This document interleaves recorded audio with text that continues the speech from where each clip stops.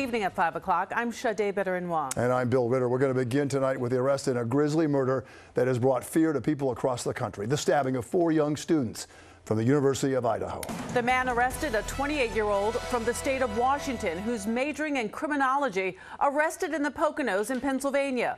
Police in Idaho saying they matched DNA from the scene with that of the alleged killer, Bryan Kohberger. That arrest more than 2,000 miles away from the bloody murder scene. Eyewitness News reporter Darla Miles live outside the courthouse in Stroudsburg, Pennsylvania, with the latest in these developments. Darla. Bill, Eyewitness News has learned that Bryan Kohberger had been under surveillance by the FBI field office here in Pennsylvania since that DNA match. He was arraigned here at the Monroe County Courthouse this morning, where a judge ordered that he be held without bail and that he be extradited back to Idaho.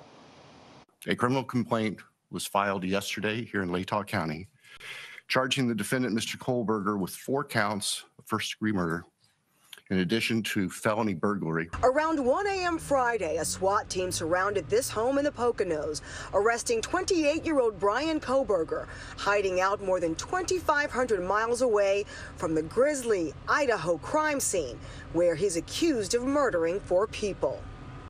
They had it in handcuffs, and they took him out. We really did not saw his face, but we did so when the team took him out and put him in the car. The family home where Kohberger was taken into custody, located in a private gated community on Lambston Drive in Albrightsville, Pennsylvania.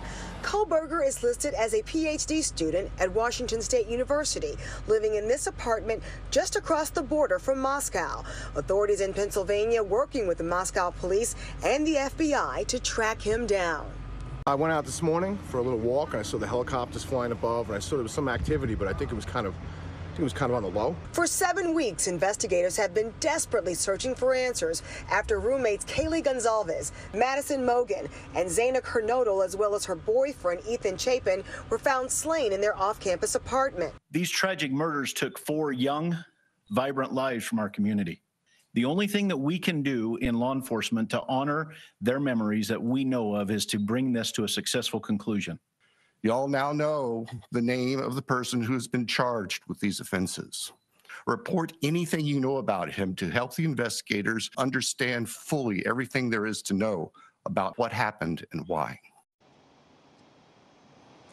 Now, as for the motive, investigators in Idaho say they cannot release that information until Kohberger appears in court on the criminal complaint in Idaho after he's extradited. Meanwhile, we have heard from the families of Ethan Chapin and Kaylee Gonzalez, who say they are thankful and relieved by this arrest. Reporting live in Stroudsburg, Darla Miles, Channel 7 Eyewitness News. What a story, a horrific story. Darla, thank you. By the way, we invite you to stay with Eyewitness News and ABC News for continuing coverage of this big story, the arrest of a suspect in the murder of those 4 Idaho University students. We'll also have the latest online. Now